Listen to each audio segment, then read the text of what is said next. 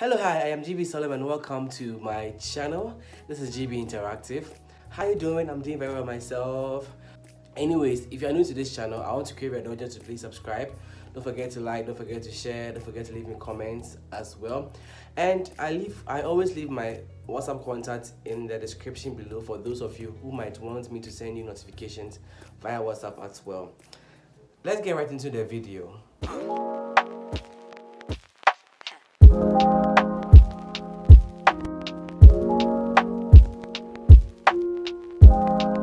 I know you've already seen the title, so you basically know what this video is about. Why I'm still single at 26. In this video, I'm going to talk about the reasons I'm still single and how I cope with being single, and a few nuggets here and there. Before I start, this video is no way an attempt to throw shades at anyone who is in a very meaningful relationship. This video is no way an attempt to rubbish people who are in very serious relationships. This video is no way to rubbish people who are really having the best time of their lives, dating the best people that they can ever meet in this world. But this video is about all the single people out there who are struggling, some because they are single and they're not finding somebody else, some because they think that they really do not have the edge right now to date people, and sometimes society makes them feel that it is not a normal thing. This video is also for those who are always asking me, Salon, who is your girlfriend? Salon, why are you not dating a whole doctor like you? So you mean none of the nurses at the hospital? And blah blah and blah blah and blah blah. So, and this video is also for me actually. I just want to talk about it and get this off my chest. The first reason I am single is the fact that I still think that there is still a self-discovery process that I'm going through. I'm still finding time. I'm still getting to know a lot more about myself. Every now and then I find new things about myself and I'm like, I thought I liked this. I thought I preferred this. What changed? And that is one battle within my mind. I obviously don't want to hurt anybody if they commit to me, and then I find out that I didn't really like this like I thought I did, and it becomes a struggle for both myself and the person. So I believe that until I feel that I'm at an equilibrium in life in terms of my self-discovery, in terms of self-identity, I don't want to put myself or any other person under such stress.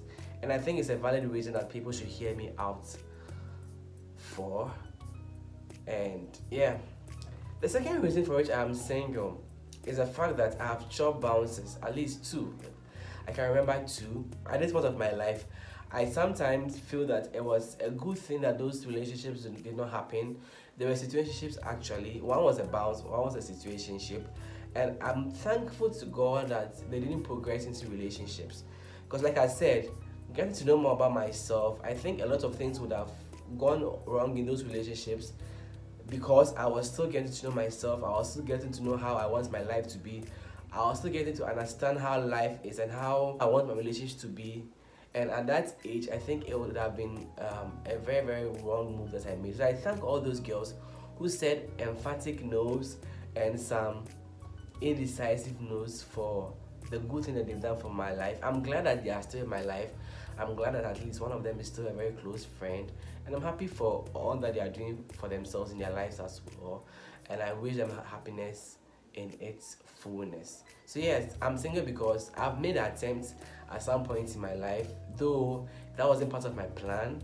But at that point, I felt like the vibe was so great that I wish I could make. I thought proposing to them would be a way of maintaining that vibe, but I actually forgot that friendships tops it all. Another reason for which I'm single is the fact that I want to reach some level of financial independence before I commit myself to any relationship. Yes, I've had discussions with friends who tell me, no, Salom, get somebody who is also at your level and understand your vision and know that obviously you won't be at this point in your life forever. And I'm like, I hear you, I get it. But as a person, I don't think that I want that kind of energy now. I want to be able to an extent, provide for this person.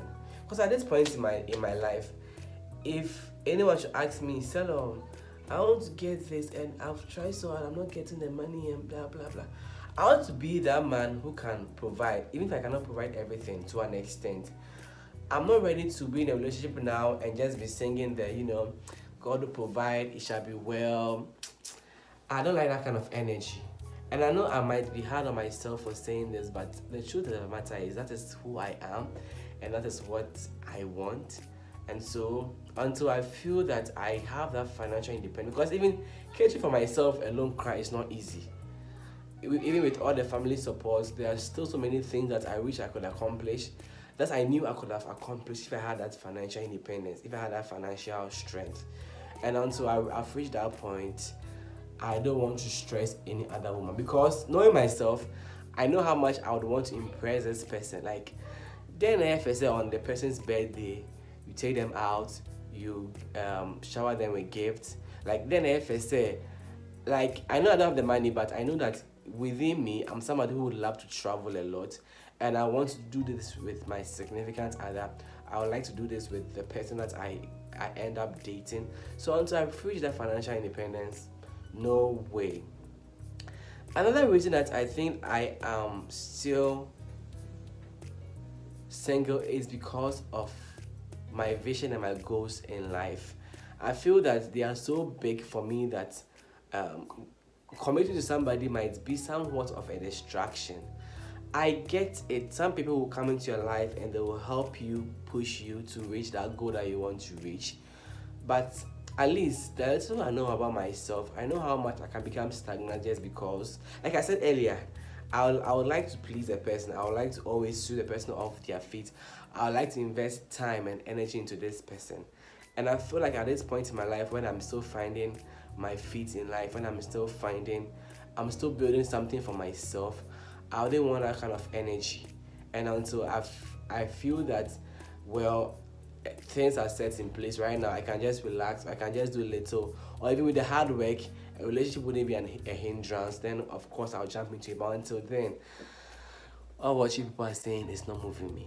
Another reason that sometimes scares me is the fact that I've become too comfortable with being single. And I think this is because, one, I get so much love from my family. Two, I get so much love from my friends. I have managed to put a lot of quality friendships with quite a number of people. Obviously, my friendships with people are on different levels depending on who the person is and depending on how far I've known them and how far we've gone on this friendship journey. But I think that all these people sort of cushion me to feel so comfortable in life, to feel so content in life, that I think that a significant other might not really be a plus for me at the moment. Sometimes I blame my friends for always being there for me, for always listening to my trash, for always listening to my struggles, for always being there. Like, it has become so common that it makes me feel like I don't really need a third person. Sorry for calling the significant other a third person, but it makes me feel that I don't really need a third person to navigate through life in terms of maybe my emotional ups and downs, my joys, my sadness, my sorrows. I feel like friends and families are always there to cushion me when it comes to that.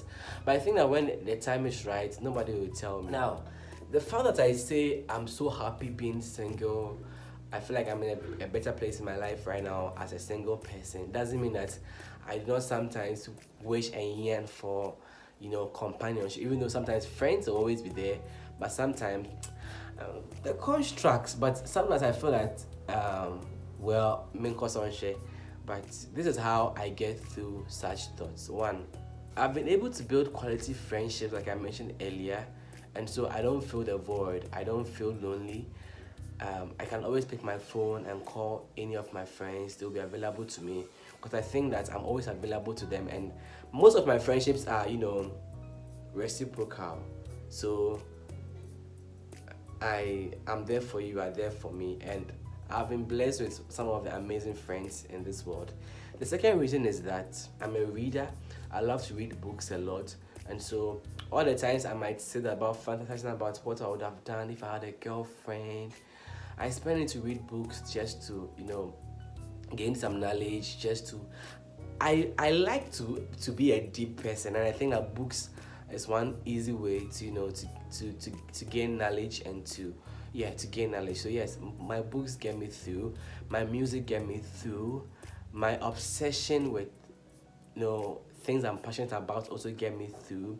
And sometimes I think that this obsession might be taking a better part of my life, and it could be the reason why I might not be looking for somebody right now, because I'm so into what I am doing right now for myself in my life and where I'm seeking to reach in life than finding a girlfriend. Another way I survive being single is the fact that I have an understanding that, you know, I attend weddings of friends, and I think they are in that point in their life that they think that they need somebody, and I see them, they are so happy. I don't know what happens behind closed doors, but they are so happy, and I'm here for it. But I've come to understand that everybody's direction is different. The fact that a friend of mine at 23 got married, a friend of mine at 25 got married, a friend of mine is getting married today, hypothetically, doesn't mean that I should put that pressure on myself and also want to experience it. No, I'm happy with where I am right now, and until that changes, I think I'm better off like this. So stop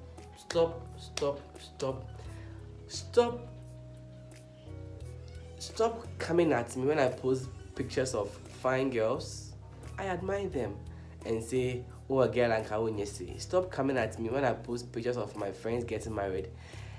Yeah, now worry. Okay, fine. I can't ask you to stop. It's actually fun. So let's just continue. But I just wanted to understand that until I feel ready, until I feel that I'm ready to commit. This is all I have to say in this particular video. I hope you enjoyed it. What do you think?